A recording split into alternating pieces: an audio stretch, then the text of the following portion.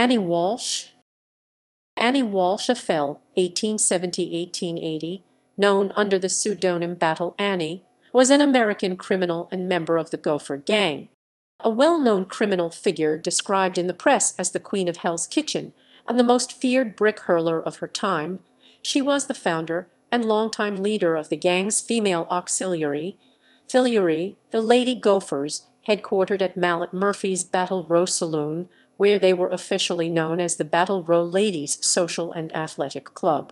She was able to assemble a force from 50 up to several hundred women who, armed with clubs, were used as reserve members in gang fights against rival gangs and police.